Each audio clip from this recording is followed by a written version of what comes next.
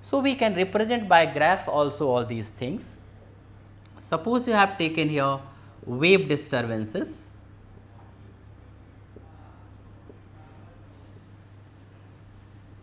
in this side, and now we have taken like this, like this wave,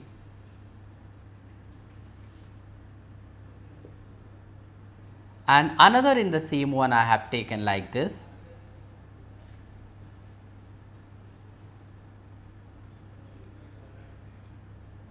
So, see here, here is a wave disturbances in this side, there is time. What happened here? See here, if you this time period, suppose this to this, there is only one wave, and if you see here, you will be getting more waves. So, this wave disturbances has got more frequency. It means more number of wave disturbances are produced in a given time, that means per unit time. So, this has got higher frequency, that means higher pitch, and this has got low frequency. So, this is representing low pitch. Now, see the next one. Next property characteristics of the wave is we can take as loudness. Loudness is basically whenever you hear some sounds are louder, some sounds are very soft. So, how will you distinguish between that? Suppose you have taken wave disturbances like this. Here is wave disturbances,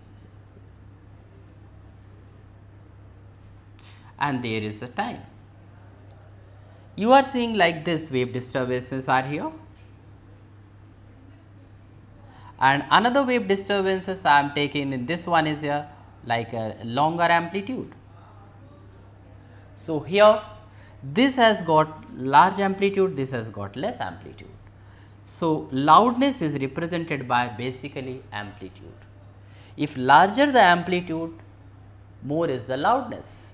If smaller the amplitude, less is the loudness.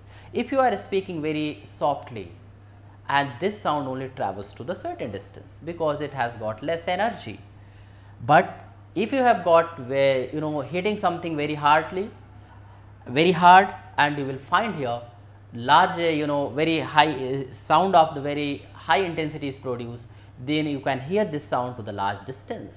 So, you can say that sound is louder, but there is also with the sound loudness, there is one more word that is called intensity. See, because just I have named the intensity. So, intensity and loudness sometimes we use for the same purposes, but actually they are entirely different. Loudness here, it is the response of the ear to the sound produced, but intensity is the actually energy received per unit time by unit area. So, intensity is the energy received in unit time by unit area, whereas the loudness is representing higher amplitude or the low amplitude, that is represented by amplitude.